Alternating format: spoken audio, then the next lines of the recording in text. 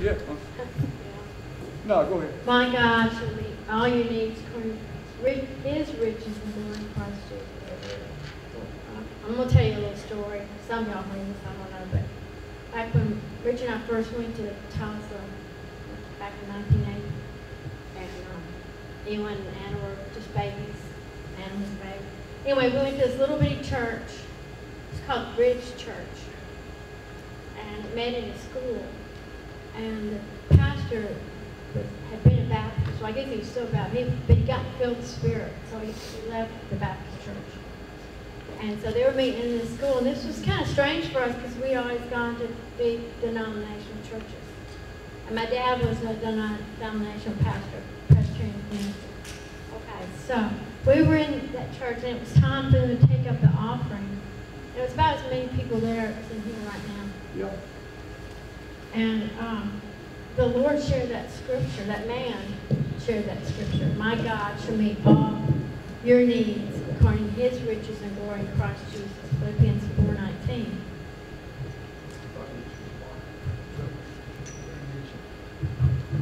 Anyway, I'd never heard that scripture before. What I'm getting to. I'd never heard that scripture before because I'd gone to a Presbyterian church. And if they taught it, I just didn't catch it. I never had heard that scripture before. My God shall meet all your needs. And what I heard in my spirit, instead of, like talking about finances and healing and all that, all of a sudden what I heard was God was saying to me that He loved me. And that He was aware that I existed. Because before, God was always up there in heaven, and I was down here on earth. And I just had to do the best I could. But what I heard for that scripture was that my God, who loved me and cared about me, and is aware about me right now where I am, sure. My God would meet all my needs according to His riches and glory in Christ Jesus. Thank you, Father. And then I learned later on, that all your needs is all your needs. All is all. Hallelujah. And that means that does include your healing. Amen. It does include your finances. It does include you getting a job. It does include benefits and raises. That's right. It does include better gas prices and deals and all those things that we confess every day. It includes all of that because He meets all our needs according to riches and glory in Christ Jesus. It does include our loved ones getting saved that aren't saved. It includes everything. And when you come to the Lord, the scripture I was going to read was in Proverbs 3. And starting with verse 5, it says, trust in the Lord. And that's what it all comes down to. Trusting in the Lord. Not trusting in yourself or your job or what you can make happen, but putting your trust in God. Amen. And then He said He will meet all your needs. Hallelujah. So let's give our tithes an offering to the Lord because we love Him. Hallelujah. Yeah. Amen. I love Him. He does good things to me every day. Amen. He's so good to me. I'm so glad. And thank you, Lord. So we are believing with our hearts. We're believing with our hearts. And confessing with our mouths. Confessing with our mouths. Are we really believing? We're believing. Really believing. Yeah. And it's really confess it with our mouths. That God's going to do this for us because He meets all our needs. Hallelujah. According to His riches and glory. Thank you. We are believing for jobs and better jobs. Jobs and better jobs. Raises and bonuses. Raises and bonuses. Increased benefits. Increased benefits. Ideas for new inventions. Ideas for new inventions. And business opportunities. Business opportunities. States and settlements. States and settlements. Sold property. Sold property. Deals on purchases. Deals on purchases. Supernatural protection. Supernatural protection. All we steward over. All we steward over. Thank you, Lord. Thank you for your angels. you. Hallelujah. Yes, Bills paid and canceled. Bills paid and canceled. Lower utilities and gas prices. Lower utilities and gas prices. Health and improved health. Health and improved A health. daily blessing. Daily blessing. And tender mercy. Tender mercy. Yes. Yes. Yes.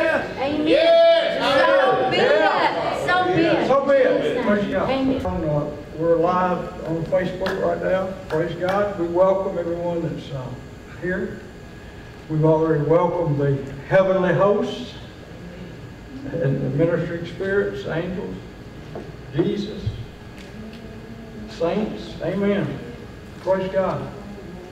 So, let's, you go hook me up here. Thank you. Hooking me up. Yeah, that's right. Thank you. We'll do anything to get on camera. Praise God. Praise God. I want to lead y'all in prayer.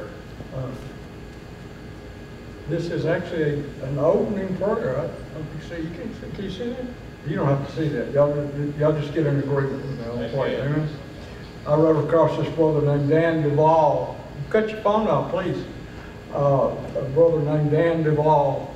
He's the head of Bride Ministries, and they specialize in dealing with counseling satanic ritual abuse victims and people that have, I call it multiple personalities. A lot of people that have experienced some really harsh abuse, what your soul will do will begin to form, begin to break off parts of your soul and form their own. I don't know how to really explain it. Form their own part. You'll have multiple souls. Yeah, I know some people say, well, there's demons. Well, sometimes there's certainly demonic things involved. And some demons will come to that. But the sad thing is, even after people get delivered from demonic oppression, their souls are divided. Psalms 23 says, part of it is that the Lord is my shepherd. Yahweh is my shepherd, and He restores my soul. Say, restore my soul. And the divided heart, the broken heart. So they specialize in that, and they do a great work in counseling. But he also writes a lot of prayers, and this was a prayer he uses to open every session with an individual. He's counseling them or doing a group counseling, a group message. And I'll read it to you, okay? It's a prayer, and this is great. Get a hold of this book. I got it off Kindle, some Kindle, on Amazon. Father God, now this is, you set the atmosphere for what you're about to do. Amen? Are y'all out there? Anybody work out? Say, Father God, we come to you in the mighty name of Jesus Christ. We praise you for this day, as it is the day that you have made, and we will rejoice and be glad in it. We enter your gates with thanksgiving and into your courts with praise. We assume the armor of God, the helmet of salvation, the breastplate of righteousness, the belt of truth. Our feet are shod with the preparation of the gospel of peace. We take up the shield of faith that quenches every fiery dart of the wicked one, and the sword of the Spirit, which is the Word of God, praying with all prayer and supplication in the Spirit. We also take up the garments of vengeance and the cloak of zeal. We declare that where 2 or 3 are gathered in your name, you are there in our midst. That's right. Amen. Lord Jesus, we stand at the door and knock. And to him who opens it for you, you will come in and you will sup with him. We open the door to you. To do that, open the door to Jesus. Open the door to Jesus. We open the door to you and invite you to establish your presence in our midst. We declare right now that every amnesiac, wall, barrier, blockade, stronghold, or veil that will otherwise hinder progress and get in the way is put to sleep, disengaged, and moved out of the way in Jesus' name. Every curse, every hex, every vex, every spell, every incantation, every form of witchcraft, voodoo, dark art, and other forms of weaponized demonic activity are reversed upon the heads of the senders sevenfold, that they would know that Jesus is Lord. I'm talking to all your witches out there. We declare that every human spirit, hybrid spirit, demonic spirit, synthetic spirit, spirit child on assignment to create distraction, confusion, triggering of bombs, tripwires, booby traps, and other types of programming are now discovered, bound in chains and fetters of iron, and put where the true Lord Jesus sends them. We thank you, Holy Spirit of truth, that you are present to lead us and to guide us into all truth, for you do not speak of yourself, but whatever you hear, that you speak, and you show us things to come. And we call this session into fruitfulness. And we thank you in advance, Lord Jesus, for the healing and the breakthrough that will manifest during this time. Amen. Amen. I'm glad all y'all agree with that. Praise the Lord. Praise God. You open your Bibles to Ephesians, the 5th chapter of Ephesians. I got lots of stuff to preach, but this is what I'm preaching on today. Okay? Praise God. Hallelujah. Y'all realize how powerful a prayer that is? Amen. This guy writes prayers. He writes prayers for people to help them get delivered. That you could, some people need guidelines and need to cover specific things. That's right. And a lot of times we don't understand, through our limited knowledge of certain things, we don't realize some things that may be tripping or hindering us in our lives, that others that are more experienced in certain matters are able to point to us. A lot of people think, well, I grew up in the Methodist church. I'm just talking about me in the Methodist church in Chambliss. I never heard the pastor stand up before and open the service by binding spirits of witchcraft and voodoo and hoodoo. And the people say, oh, that's all superstition, Brother Richie. No, I've dealt with it. I know what it is. And I know it's a sign of you. If you get on Facebook and just share just a little bit of the Word of God, you'll realize there's people out there that don't like you. There's some that like you, and I don't mean just like you. I'm talking about they don't like you. And they will immediately recognize that you are a threat to their kingdom. Because we are a threat to the kingdom of darkness. That's right. Amen. Can I be so bold? Come on, y'all. You are a threat to the kingdom of darkness. Amen. If you were not a threat to the kingdom of darkness, he would not be giving you such a hard time. That's right. Now, sometimes your own stupidity will cause you to have a hard time. But we're getting over that. Because we're putting on the mind of Christ. Amen? We're not relying on natural intellect and natural learning or knowledge, but we're relying on the intellect of the Most High God. Thank you, Lord. We have interfaced with the divine computer that has all knowledge. The storehouse is full. Come on, y'all get it. You realize that? They say Google's got a big computer out on, I think it's on where Alcatraz used to be, someplace out there in California. It's so big that it covers a whole bunch. If you get all this technology, something as small as this or an iPhone, think of what kind of technology they got stored in that thing. And think if you have, you do have access to some of it. You can Google anything, Google. I get frustrated with my Bible. I've got 2 Bible programs I've used for years, and sometimes they will just, because of the theology of the people that wrote them, they don't like certain phrases, and they just don't put them in their search. But you can go on Google and Google they're not religious. They just bring it right up. Sometimes some things I cannot find on my own Bible programs written by Christians, you can find on Google. So you're hooking up to the mind of something. You're hooking up to information. You're hooking up to information that you don't have that even years, just 10 years ago, 20 years ago, you didn't have access to without laboring. Bible programs, you go on it, touch a word, and the Strong's, the language comes up, the original language, and it's not always right because the theology too is skewed sometimes. But at least you have access to those things. Where years ago we'd carry around, some of y'all remember the old Strong's Concordance was about this big and about that, you carried it around like this, and you had to search through it like that. Now you just touch a word and it goes, zoop, zoop, zoop, not only that, but other stuff, and flip up, I want it to come up, all stuff.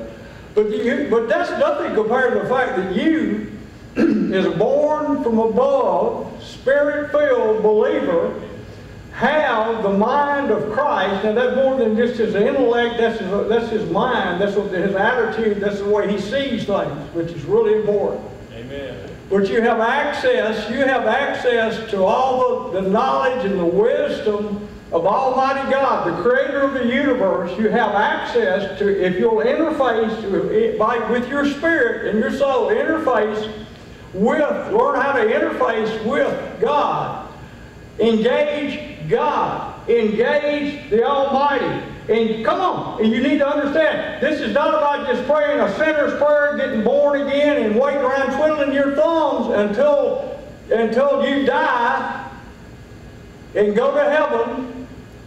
Or if you think Jesus is coming back going to whisk you away, you'll probably die sitting there waiting. If you're a traditional, I'll fly away, whatever it is, I'll tell you this right now, that's not what it's all about. But if you learn, it's not about that, it's about engaging, say engage. Engaging, which means couple together, come together in a relationship with Almighty God through the Holy Spirit. First through the blood door of the Lord Jesus Christ, the portal into the heavens of His own being, and through His blood that was shed for us to redeem us and make us worthy to approach the throne of grace and mercy. Not only just to go there begging and asking for something to help us out down here, but to go up there and to interface with Him and learn His heart and get His heart, get the Father's heart, and have the Father's heart, your heart, become one, so that when you return from that place and begin to walk on this earth, you'll not walk as a mere mortal person, but you'll walk as one who is immortal, eternal in the heavenlies, who is a product of that which was, which is, and that which is to come. Amen. I hope somebody out there is getting something out of this. Amen. They're all asleep. We'll pray that prayer again. Some kind of amnesiac spirit come on you.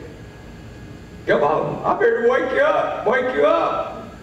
Your life as a Christian, as a believer, is not just about going to church. Most people don't even go to church on Sunday, but it's more than just getting bored again and then waiting around. Not do they? The Lord Jesus brought you, He saved you so that you could be saved. Amen. He delivered you from the powers of darkness so He might translate you into the kingdom of His beloved Son. Amen. Amen. In whom He's well pleased. Yeah. And listen to Him. I'm going to put 2 or 3 verses together, but He said, this is my beloved Son, in whom I'm well pleased. Another place on Mount Transfiguration, He said, this is my beloved Son, in whom I'm well pleased. And then He added to it, listen to Him. Yeah. Amen. Listen to Him. So that implies to me that there's some kind of, He's going to be speaking and we're going to be listening. And I'm going to straighten something out right now. Whatever I say to you, whatever I teach you, whatever I share with you is only my testimony. It's only what I've experienced in reality. Not what I've learned in a book. I've been influenced by it. We're all influenced by listening to other people and listening to read their stuff. But what I want to share to you, listen, when I'm standing here, I want to share with you my testimony of what I've experienced. Right. And what is real to me. I'm not asking you to believe me. I'm not asking you to make me prove something. I'm not going to prove anything to you. It's not my responsibility to prove anything to you. It is the job of the Holy Spirit to lead and to guide you into all reality. That's part of your covenant. Amen. In that day, and look what it says, in that they shall not teach everyone his fellow citizen. Are you a fellow citizen of heaven? Amen. That teaching, and everyone his brother saying, know the Lord. Now if you go back to the Hebrew, that word is yada. It means to walk with, have intercourse with, have intimate fellowship with. Walk with the Lord. Yahweh, Yod, Hey, Vav, Hey. Know the Lord. For all, say all will know Him, from the least to the greatest of them. So if you fall into that category of least, all the way up to the greatest, Amen. then that is your covenant right. Do you understand? This is what the new covenant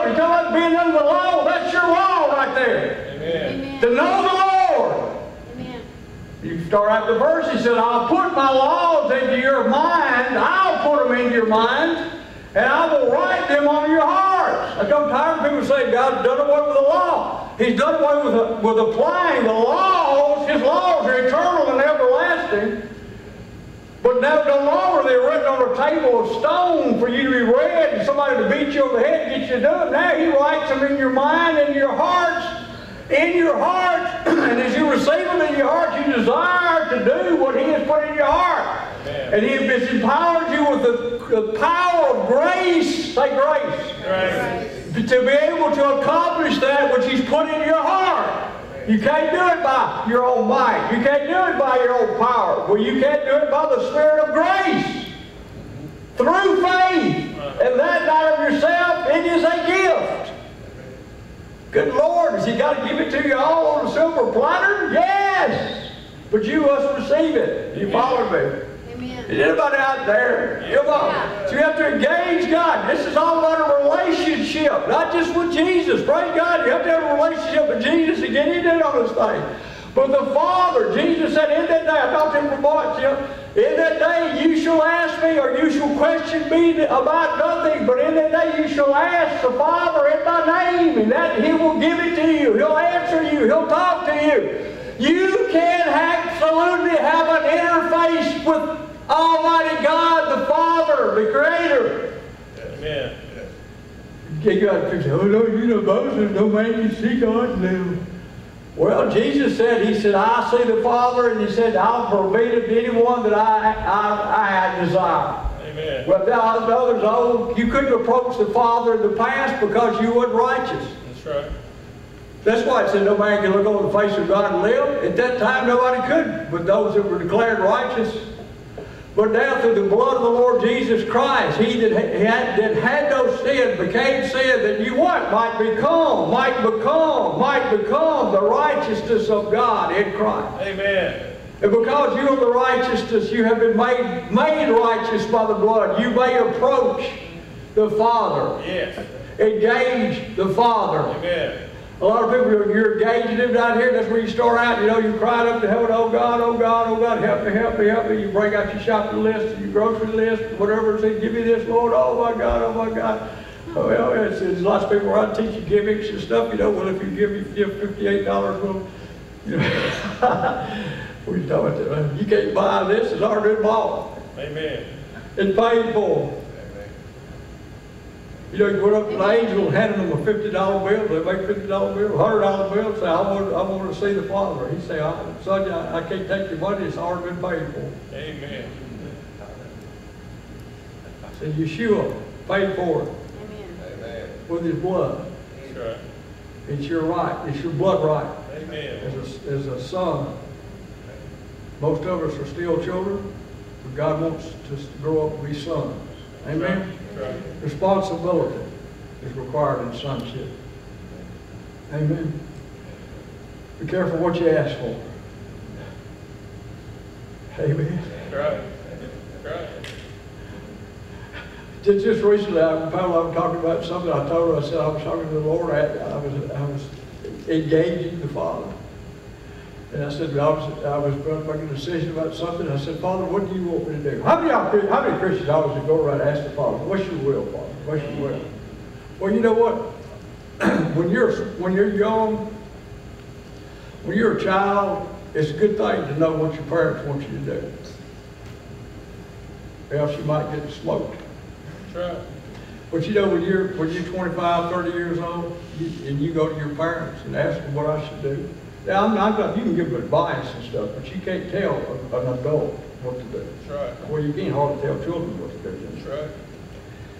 But you understand what I'm talking about? When you get to a certain age, you have to take on, whether you like it or not, and this is a very uncomfortable thing, you must take on responsibility for your own life.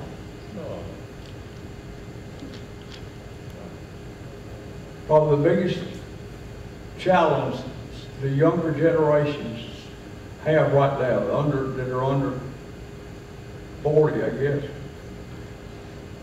Because my generation screwed y'all up with our walking away from God. biggest challenge is to begin to take responsibility for your own life. And more importantly than that, to respond to His ability that's so been freely granted to you by the Lord Jesus Christ. Amen. The grace, the abundance of grace and the gift of righteousness. God, my God, say, give me something. God gave you two things that you cannot be replaced by anything. He gave you, according to the book of Romans, Apostle Paul, He gave you the gift of righteousness. Amen. That's a gift. That means they're right. You know, going back to the old Kenyan days, his definition of righteousness was the ability to approach God without any sense of shame, guilt, condemnation, or fear. Amen. And that's senses. That's sense knowledge. A lot of people won't approach God because of shame, because of guilt, because of condemnation, because they've been beat down their whole life by everybody in the world and in the church beating them down. Now here to tell you some good news. You've got the gift of righteousness. God's given you the gift of righteousness through the Lord Jesus Christ. And then He says the second thing is the abundance of grace. Amen. The abundance of grace. That means not a little bit, a little dab will do you. It means the abundance. Say abundance. Abundance. Have you ever beheld abundance? Have you ever been overwhelmed by abundance? Most of us have never been overwhelmed by abundance. We just barely have to get along in the natural. I'm telling you what, in the realm of the Spirit, which is more real than the realm that you dwell in right now, there is such an abundance of grace that's beyond measure, beyond thought, but your comprehension as a human being.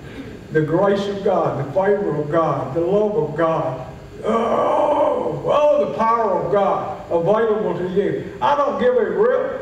I tell it, I'm saying it right there. I've declared it, decreed it into the heavens. This is the word of the Lord. It is there. Amen. Things are shaking. Things are quaking. And things are making. Yes. Things are shaking. Things are quaking. Things are making. Good word. Good word. Making. God's making. Good word. He's making us. Y'all wake up. Yes.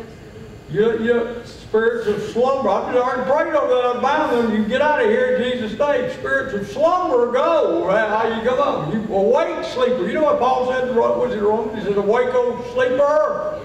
Awake unto righteousness. Yeah. What's he talking about? He said, get out of your slumber and realize you're right with God. You can come to the Father's throne and approach Him and talk with Him. Not just come beg with your shopping list, but come talk to Him. Find out His heart. He wants to reveal His heart. Have you ever wanted somebody just to know what you really were like on the inside? I'm talking about not the bad stuff, but just the part of you that your heart, what I intended. So many times we are misunderstood. People judge us. People think we're up to no good, because of their experience.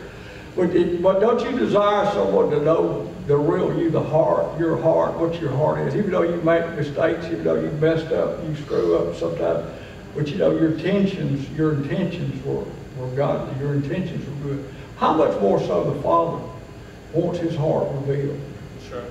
How much more so? Listen, the Father God, the creator of the universe, made you to have a relationship with Him.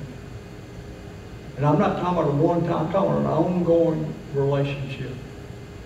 Signs and wonders, gifts of the Spirit, all these things cannot replace relationship. Remember that Jesus said that? He said in that day people came to Him, He said, and Jesus said to them, depart from me, you workers of lawlessness. He said, for I never knew you.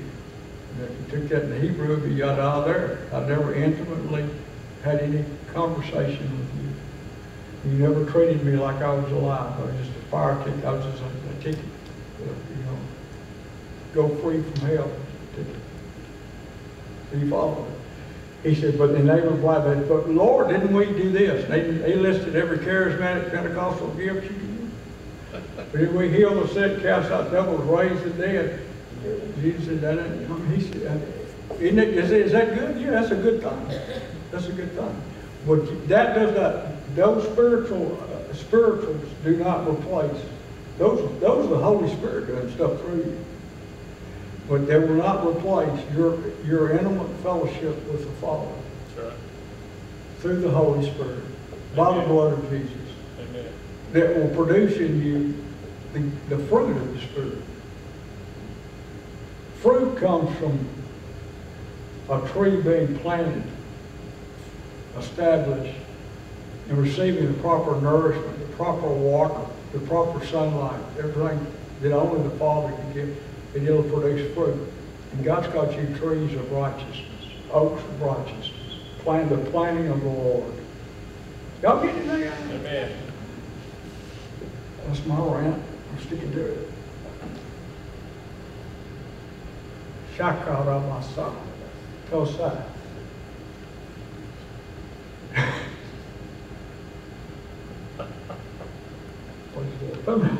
Pamela asked me a strange question today. She says, when you're up there, do you feel, you stumble around and do you feel drunk or what?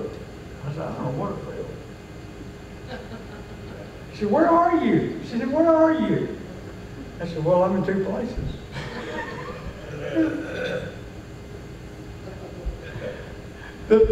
John prophesied me, this is 30 years ago.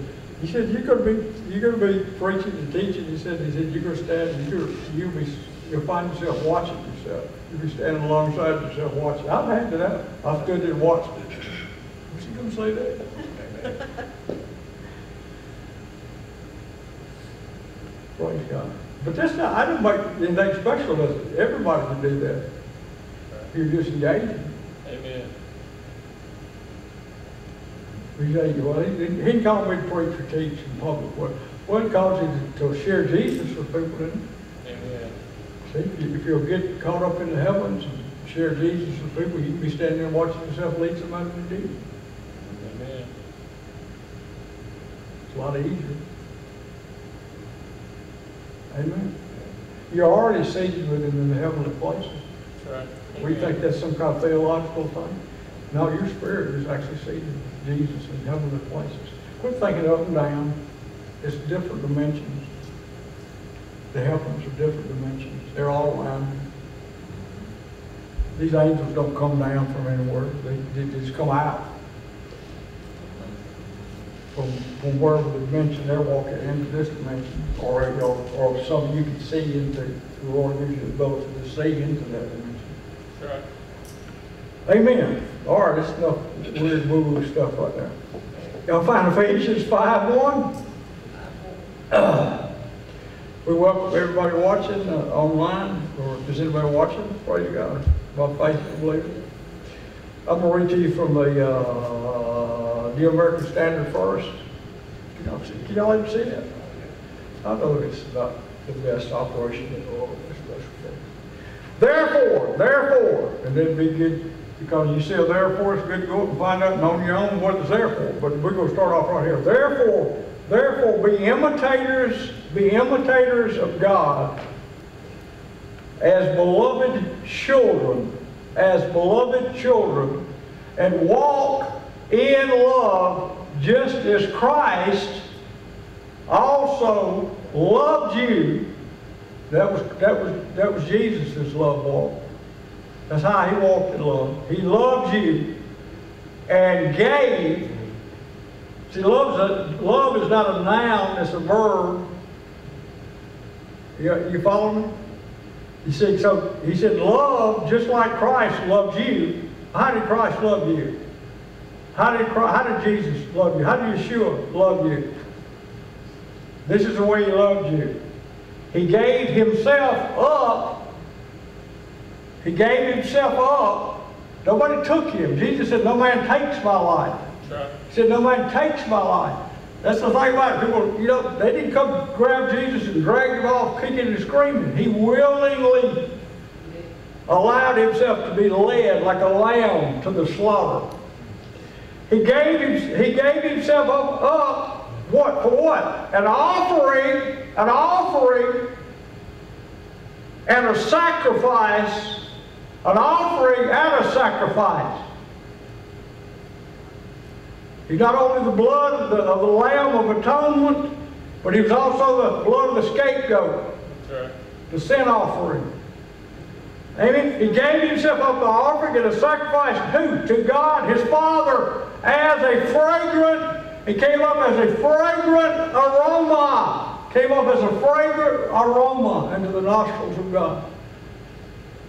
Now, can you imagine this? Picture this. You imagine, you see, on the day of the crucifixion, on the day of before that, Jesus was beaten, and on the day of the crucifixion, from our perspective, looking up, even his disciples who led and fled from him, looked up upon the horror of what was being inflicted on Jesus.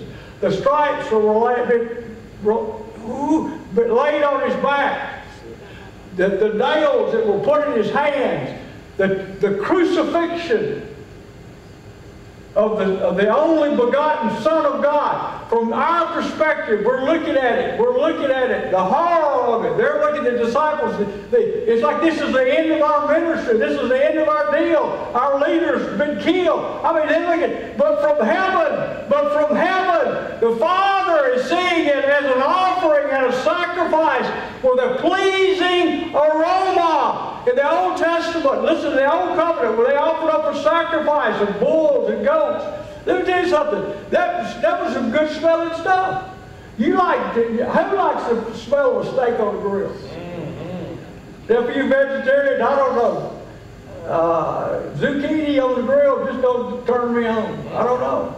It's good. I like to eat it, but it just don't have that produce that aroma, you know. I can smell somebody else. I don't cook steaks very often because when somebody down the block's cooking what it is. Not good to talk about food right this time, no. That's bad teaching rule number 3. Don't talk about food.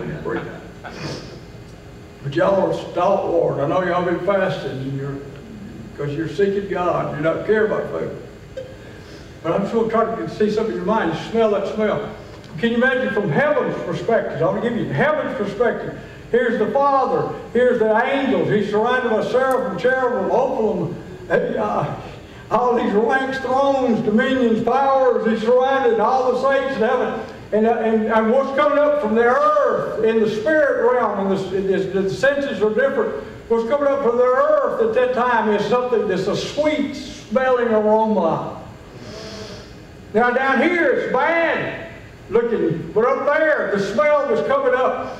Why is it such a why do you like to, when you smell something that's enticing? It's because you know that you're going to partake of it pretty soon, or you can partake of it pretty soon. Don't you know? Whoa! When the Father was smelling the sweet savor of the sacrifice, of the aroma of the Lord Jesus, His only Son, who He gave Himself up an offering. He gave Himself up an offering. He wasn't taken. He wasn't crucified by men. He gave Himself up an offering to the Father, saying, Daddy, this is my complete obedience. This is what Adam didn't do. I did. Right. By the power of your Holy Spirit, I obeyed to the end, even unto death. Amen. This is what I'm offering up to you, Daddy. Thy life, my sinless life, in order that I can bring all them to you. Amen. Amen. I can bring all of your creation back to you. I can restore all of mankind back to you. I can restore all of the planet, the creation, the trees, the birds, whatever you made. We can restore it all. It can all be restored back to you. Daddy said that smells good. Amen. Amen. Amen. Lord. Daddy said that smells so good. I'm going to come down there and get you. Lord. And He did. And He raised Him from the dead. And the resurrection. Through the death we have forgiveness. Through the death we have reconciliation. Through the death we have redemption. But through the resurrection we have life. Amen. The resurrection is life. His death did certain things, but His life lives now. In us, in you, in me, in believers. His life lives in us. To bring a demonstration of what Father can do on this planet. Amen. Amen. He said, be imitators. Verse 1 said, be imitators as dear children. Because the word imitators is mimic. Get the word mime or mimic. Teach this to Zachy and Richie, teaching their Bible study. You know, a mime, a mime or mimic is, some people find them annoying, This is a mime. I'm climbing a wall, There's no wall right there. But you're using your imagination. I said, your imagination is very important to you. Now, fantasies are not. That's right. But imagination, God gave you imagination. You know that nothing is ever made by people without imagination. If you've ever made, I'm a painter, I'm an artist. I'd say I ain't good, but I am. And everything that I paint exists already in my mind, in my imagination before I ever start to paint. Sure. Put something on the canvas. You realize that? So what's unseen is really real. It just hasn't been manifest yet. Amen. Are you out there? That's right. You need to get over this thing, well, that's just your imagination. One way to engage in the Spirit is starting out in your imagination. Nobody ever told me. You know, I like to sit down and I'll just begin to focus on the Lord. And if necessary, I will picture. Take some scripture like out of Revelations about the throne room. And I'll picture that, and I'll begin to imagine myself approaching that throne. And I'll and imagine what the angels are like, what the sounds like, and just begin to build a picture in my mind. That's not fantasy, but it's imagination. But then that will lead you into an engagement with actually it'll translate over into go beyond imagination. I was telling about it. You begin to see things that you didn't imagine. Certain things you can imagine, but once you've engaged and you've entered into the realm of the Spirit, and then you're there to see and participate in fellowship. Amen. And then it's no longer your imagination. You're seeing things. Well, I'm not thinking about that. I never thought about that. What is that? Then you're there to observe. A lot of times I'm just in the observation stage of this thing. Go take a trip and look around. What's that? What's that? Why that? And then come back and ask the Holy Spirit, lean into the Holy Spirit and ask him, Holy Spirit, what was that? I don't understand that. Can you show me? He said, yeah, take me to the Word. Take me to the Word and show me. It's right there. That's engaging. You said that's engaging the Father, because you engage His realms. You begin to engage the Father, and then you get to see Father, and you get to get Dad. I ain't got too deep into it. Well, I'll tell you right now, God is raising up the church to that point where it's not just special people do this stuff. That this is the will of God for every believer. It's in the covenant. If you're not doing that, does it make you a bad person? No, it just makes you not have as much fun. and not be able to go and perhaps receive assignments from heaven to bring back to earth. We spent years and years, we were involved in intercession and power to a degree, it still is. And we did so much, warfare and pulling down and doing this stuff. And that worked a little bit, but it's much easier to go into the heavenlies and find out what Daddy really wants and then get an assignment and come back. Or actually decree things from the heavenlies. It's much easier to get through the demonic strongholds if you decree from the heavenlies instead of decreeing on earth, trying to decree it to heaven. And you have to pass all the demonic interference and stuff. They ain't up there. That's right. I'm talking about these things, these creepy deepy things ain't up there. That's right. It's like you used to hear people say, I prayed that my prayers didn't get any higher than I see it. Well, that's your problem. You should have got higher than I see it. Amen. That's right. And I'm not talking about taking drugs.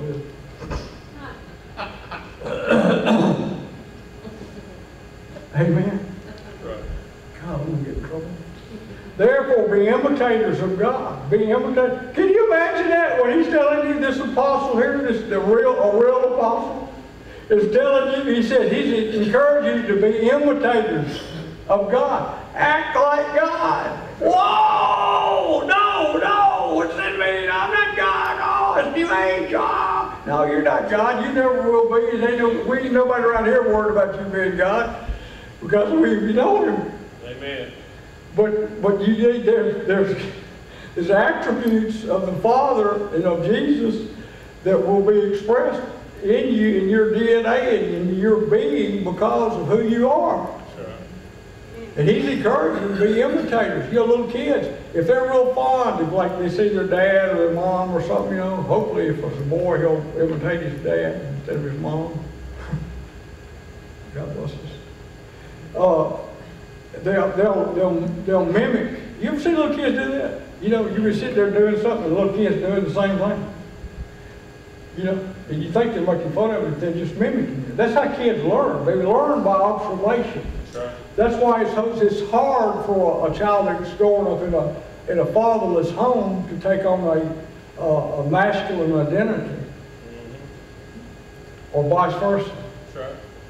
You know, humans do not come prepackaged into this earth. Amen. I don't know if you know that or not. They're like to be. You know, we used to get model airplanes. You know, y'all never did it. And you know, to be assembled. The picture on the box looks great, but when you open it up, it's a lot of parts and it have to be assembled. That's kind of like the way people come.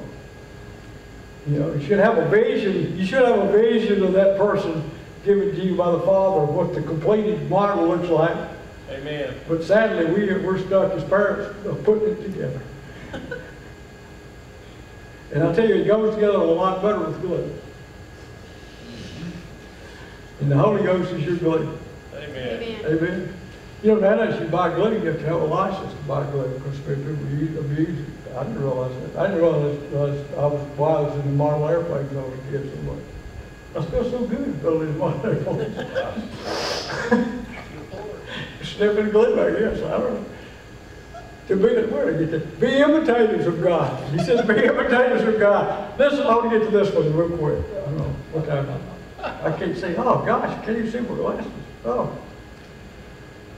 Be imitators of God as beloved children. I'm going to hit this, beloved.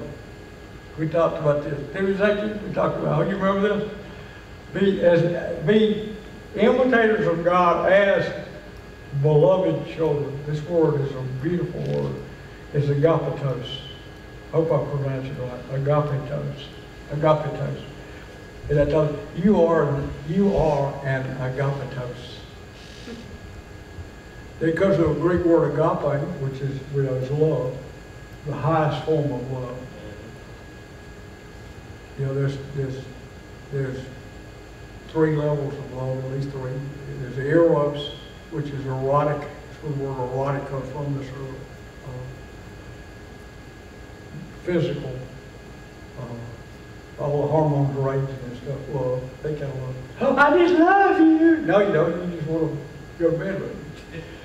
That's the eros. Sadly, all the world knows is eros.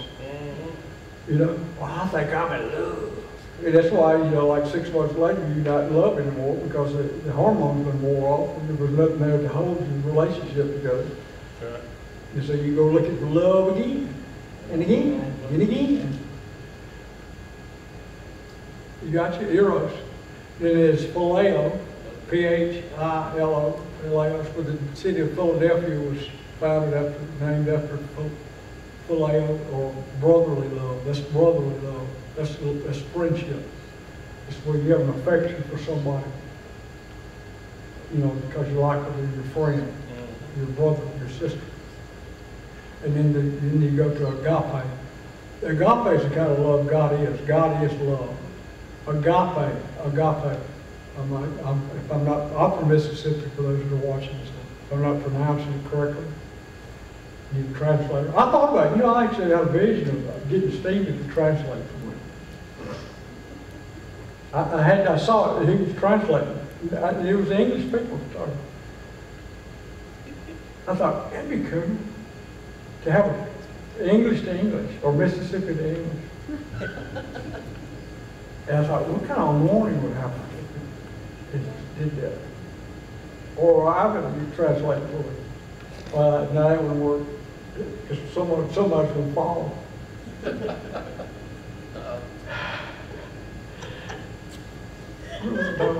So agape is the kind of love of God. Y'all losing interest in this?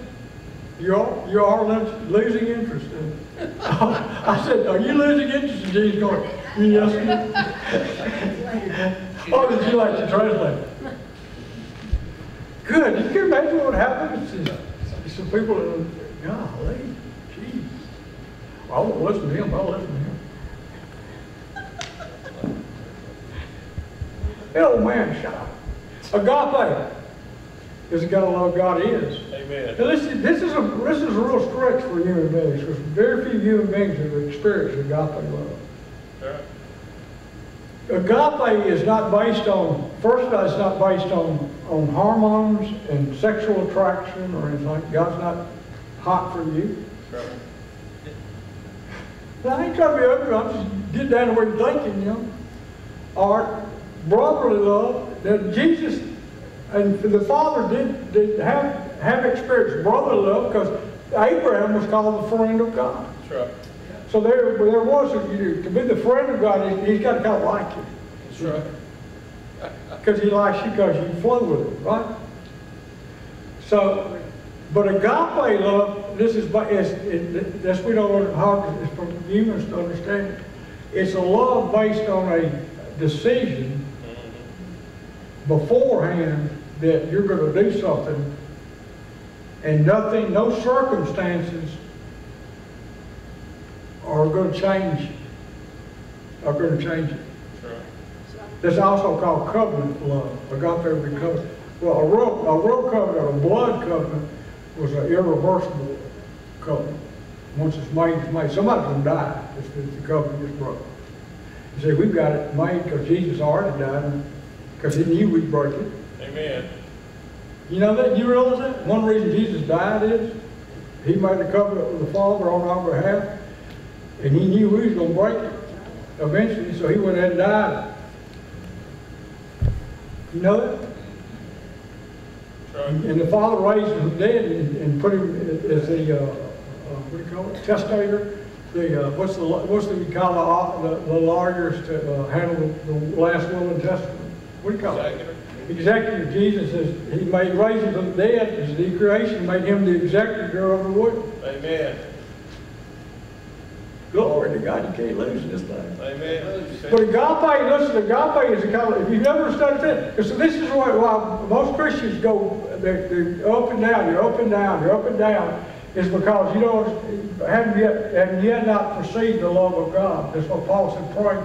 Because listen, if you know the kind of love the Father has towards you, then it's not the kind of love that is like, when you mess up, he said, well, the deal's off.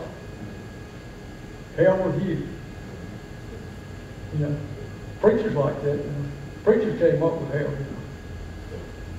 You know, the Bible says very little about hell. That's King James. It's usually Sheol or Gehenna or what's the other one? Hades. But the hell that has been taught by the King James hell doesn't exist. And you say, oh God, you don't believe in hell. Yes, I believe there's a place that you don't want to go to. That's right. But it is not some place where this perverted God can get his jollies for the rest of eternity barbecuing you. That's right. You become scared. You know, most religious views of God are very perverted. He loved the world so much that he gave his son. But if you don't receive the son, I'm going to burn the hell out of you for eternity and torment you. Sure. If you got a human being that had that mind, it'd be schizophrenic. That's right. They wouldn't. And you think this guy's nuts. Do you know that the fires of hell? This is what I've been told by someone who's been there. The fires of hell are actually the consuming fires of God's love that are set to burn whatever is keeping people from his love. Amen. I didn't say it was fun. You know, the fire of God is not pleasant. I've just seen it. I've never been in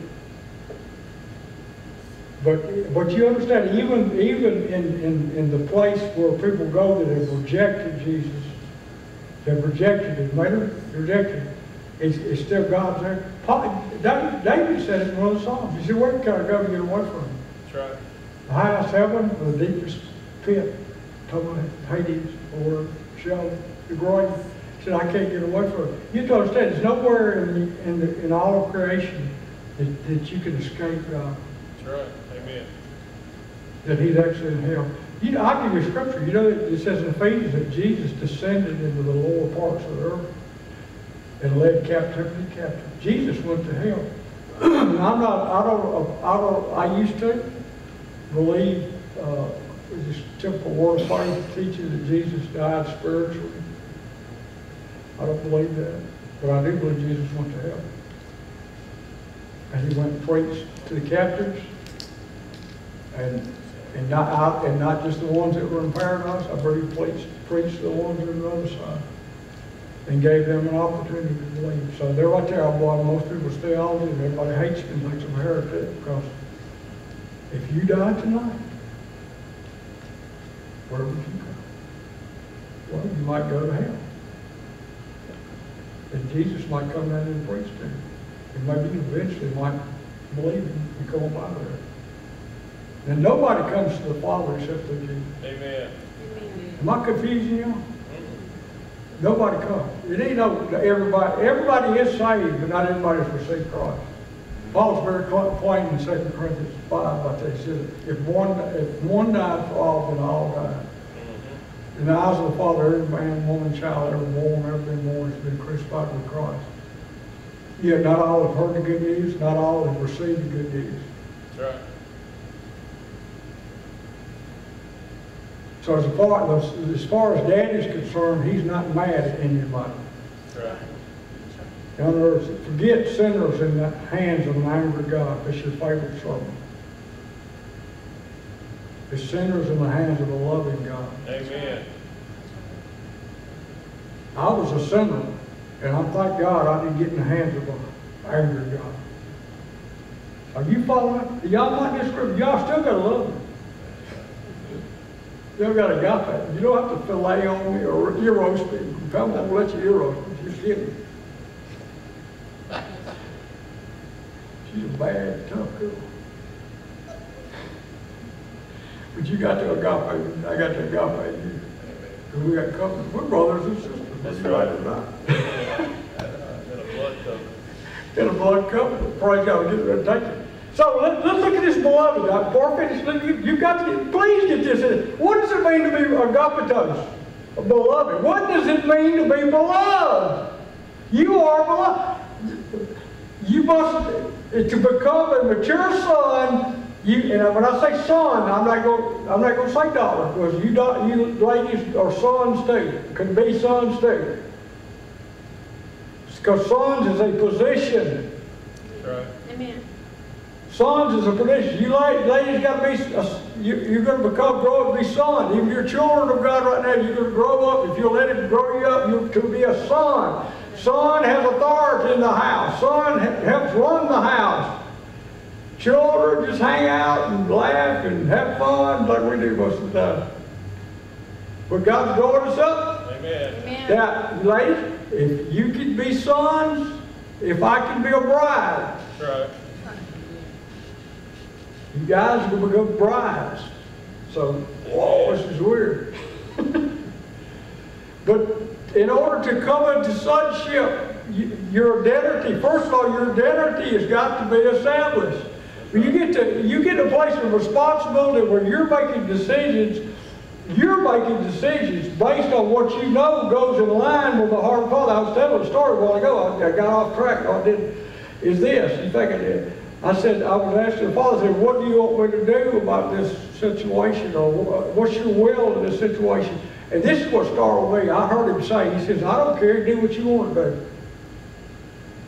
Or yeah, that's what He said. I said, what? It's like I'm into this trip, for years of what is God's perfect will. Most Christians have never done a thing in their lives because they're waiting for God's perfect will to show up.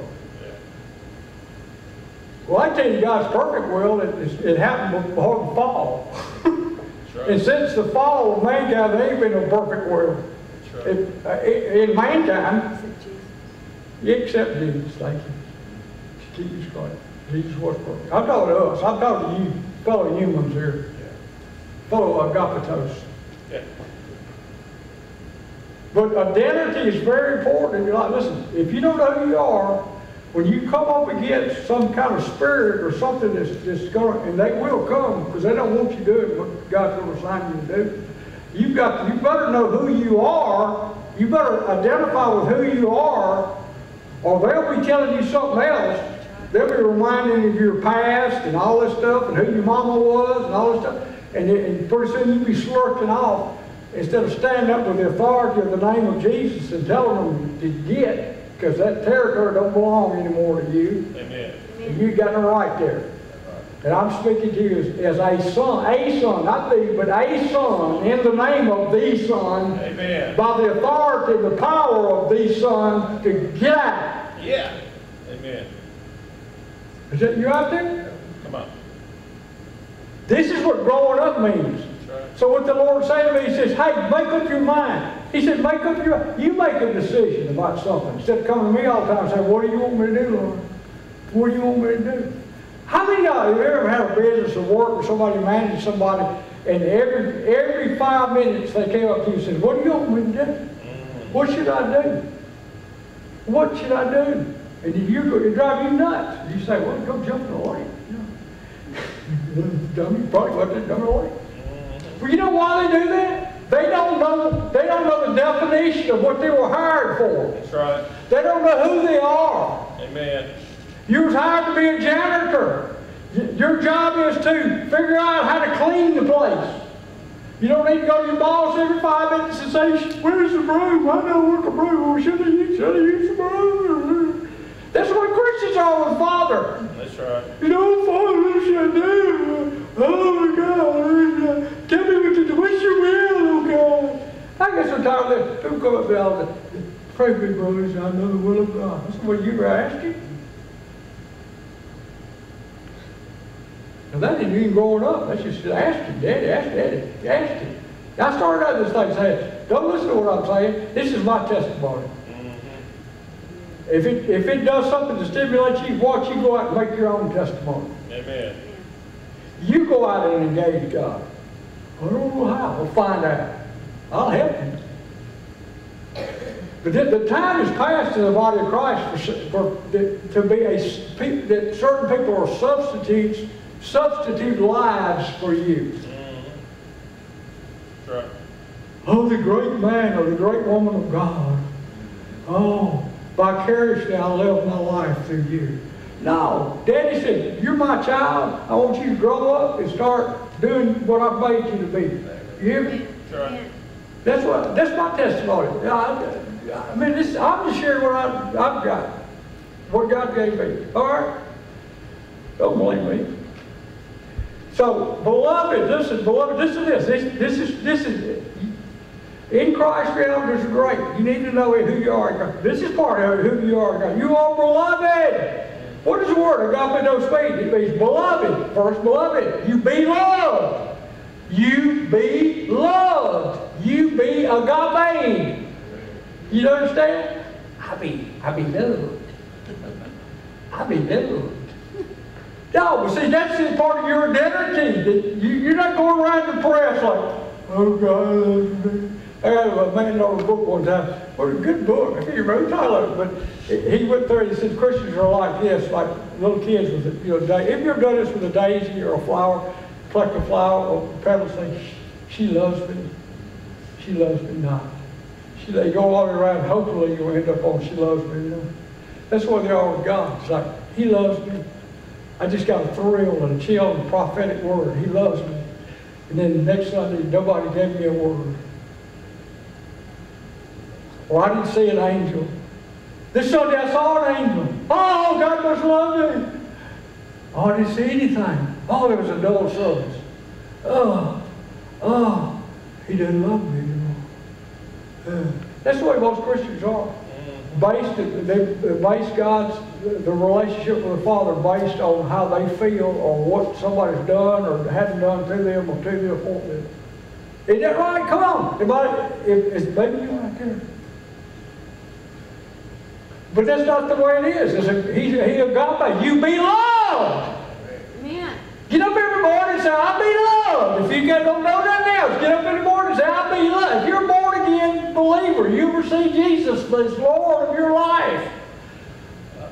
You made a confession. I ain't make it simple. He did all the work. He said, that's one thing in your identity. You be loved.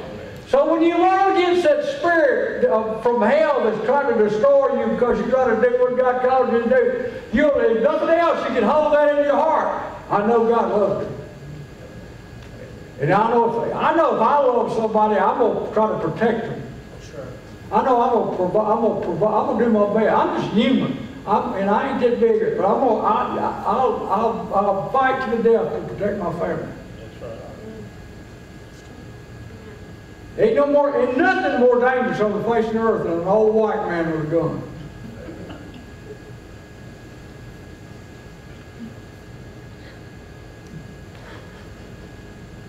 That's protecting his family. Yeah, I'm just human. How much more so the Father in heaven? If you know you be loved. Are y'all getting anything out of that? If you know you be loved by God, then any situation, circumstance you get into or get involved in, the one thing you know is God loves you. Father loves me. He loves me.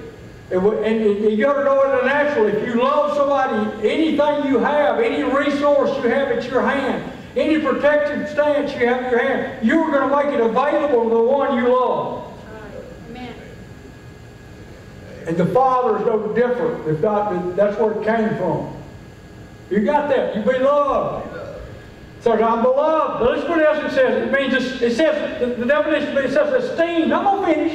Esteemed. Esteemed means when you look at that person, they're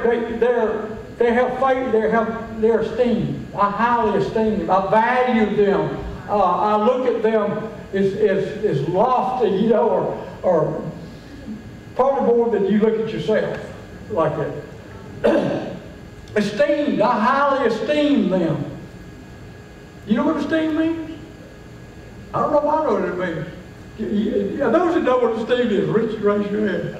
I'm not going to call on you. Or at least you get it. All right? Esteem. But look at yourself. You've got to look at yourself. The way that Daddy looks at you, he esteems you. Oh, you look at yourself in the natural side. Oh, I did this morning. I didn't do this. You look at all the negative things about yourself. Or you look at the positive things. That ain't the way he's looking at you. He's esteeming you. That is my son. That's my son.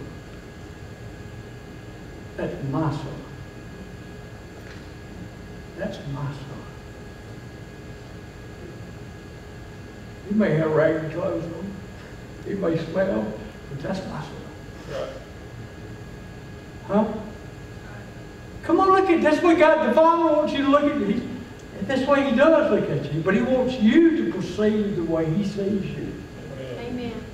He's got no problem with it. He's doing it. He's agape in you. He's agape in you. You're the agape. You're the beloved. You've got to be loved. You've got to be loved. You understand? You've got to receive His love. You may think you're a low down rat, but He's looking at you and esteeming you. Because He sees you through Christ, through His Son. Amen. Amen. All right, what's the next thing it says? It's dear. To be agapetos, to be beloved, is to be dear. To be dear. They're dear to me. Have y'all ever watched the Hobbit movies? Remember Precious? The Ring? The Lord of the Rings? Remember what Gollum would say? Precious. Precious. It's dear to me. In other words, it meant everything in the world to me. I don't want to conjure some weird thing in your mind, but just it's dear to me. It is dear to me. It's dear to me. It means it's dear. Something's dear. That's why they used to write, when people used to write letters, they write, Dear Richard. Because it was a sign of agapetos. Dear. All right, got you? I'm getting trying to put, all right, favorite. How about that? I'm trying to explain this to my grandkids. I said, do you realize that y'all are my favorite? That every one of y'all are my favorite? And so we don't think like that. We think there can only be one favorite. But we're not God. But He's asking us to let the Holy Spirit reveal to our spirits the way He sees us. And He actually, we be agapetos. I mean, we are His favorites. Amen. See, that's all stretching your mind. It stretches your mind. It stretches mine. And I'm God's favorite. I'm His favorite. He's going to get me. If anybody gets in hand, I'm going to get it because I'm His favorite. Amen. And then somebody else is saying the same thing. I'm not getting argued with them because I know I'm His favorite. They think He is. I know I am. But they're saying the same thing. I'm His favorite. He thinks He is. Well, I am. And they're both right. That's right. Amen. Because the Father God, Yahweh God, Yod-Heh-Vav-Heh, I am that I am, Him that was and is to come, has got enough for everybody. Amen. You got me? We are limited in our ability to show favor to people, but He's not limited. And in form or fashion, are worthy, here's the last one, worthy of love. Can y'all even say that? Worthy of love. Y'all are getting tired of me. I see you running along. Worthy of love. This is one of the hardest things for us as believers to believe and to embrace, is that we are worthy of His love. That we're worthy of His love. Because we're looking at ourselves. See, that's where your identity comes in. You can only find your identity in Christ. Because you are in Him. Y'all follow what I'm saying? When you got born again, you were placed by the Holy Spirit into Christ. Into the anointed one. And He is worthy. How many of y'all would admit, without any hesitation, that Jesus is worthy? Y'all don't have a problem with that, do you? No problem. Or if, I'm not going to do it, because I don't want to embarrass anybody, but honestly, if I ask you right now, if you believe that you're worthy, most of us with good conscience. Now listen, I said the word good conscience. Conscience is cosines, two knowledges.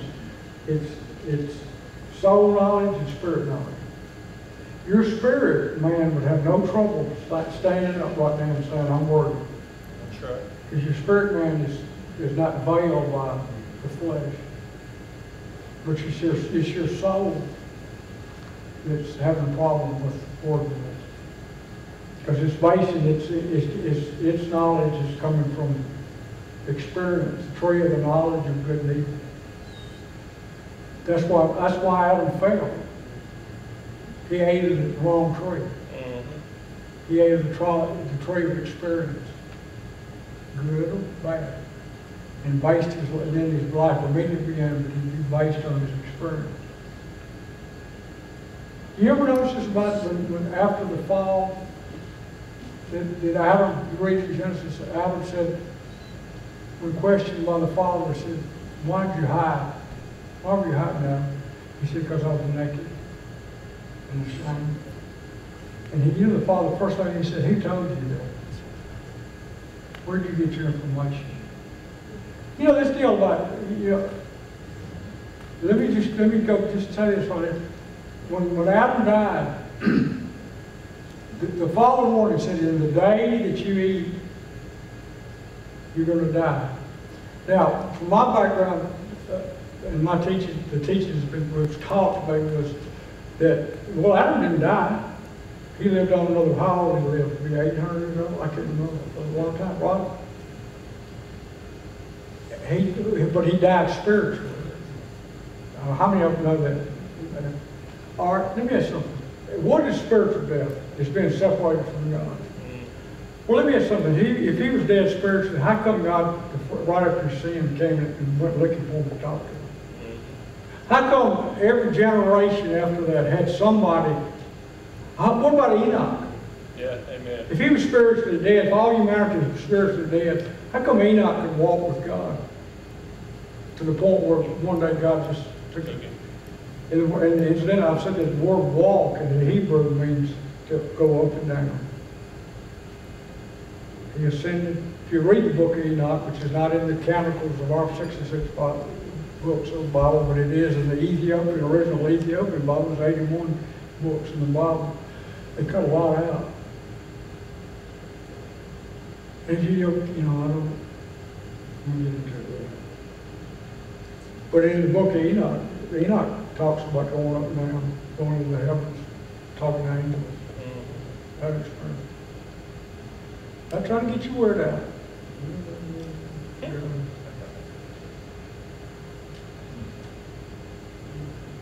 But when Adam died, listen to me, Adam died.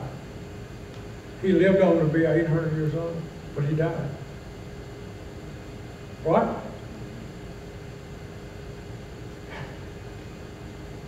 The promise was, in the day that you eat, you shall die. Isn't it right? Yeah. Do you know that a biblical day is 1,000 years? It's in the New Testament. A day is as 1,000 years. 1,000 years is as a day in the eyes of Yahweh. Thus, if you read some of the other books, like Jubilee, which is the little Genesis, which is not in your canon of your Bible, of King James Bible, it'll say this.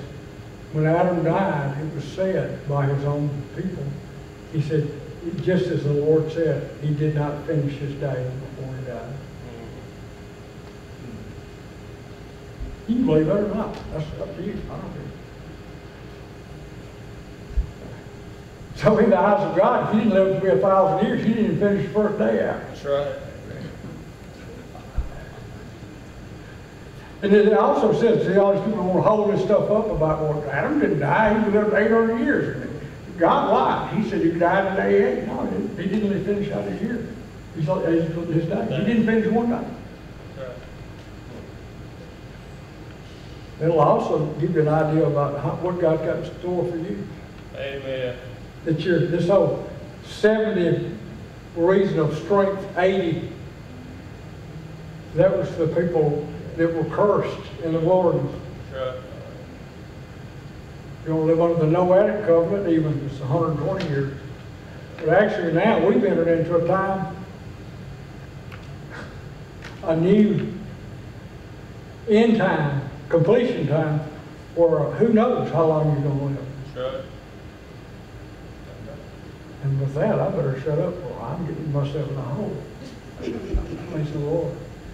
And we're going to let these folks go. We're going to have the table, amen, if you want to stay in heaven. We'll say goodbye to you. God bless you. Everybody say something good to them. Lord bless them. Lord keep them. Lord make your face, Father Yahweh, make your face shine upon them and give them peace. In the name of the Lord Jesus Christ. Amen. God bless you. Thank you for tuning in. Amen. Praise God. I want you to listen to the scripture. Bye-bye.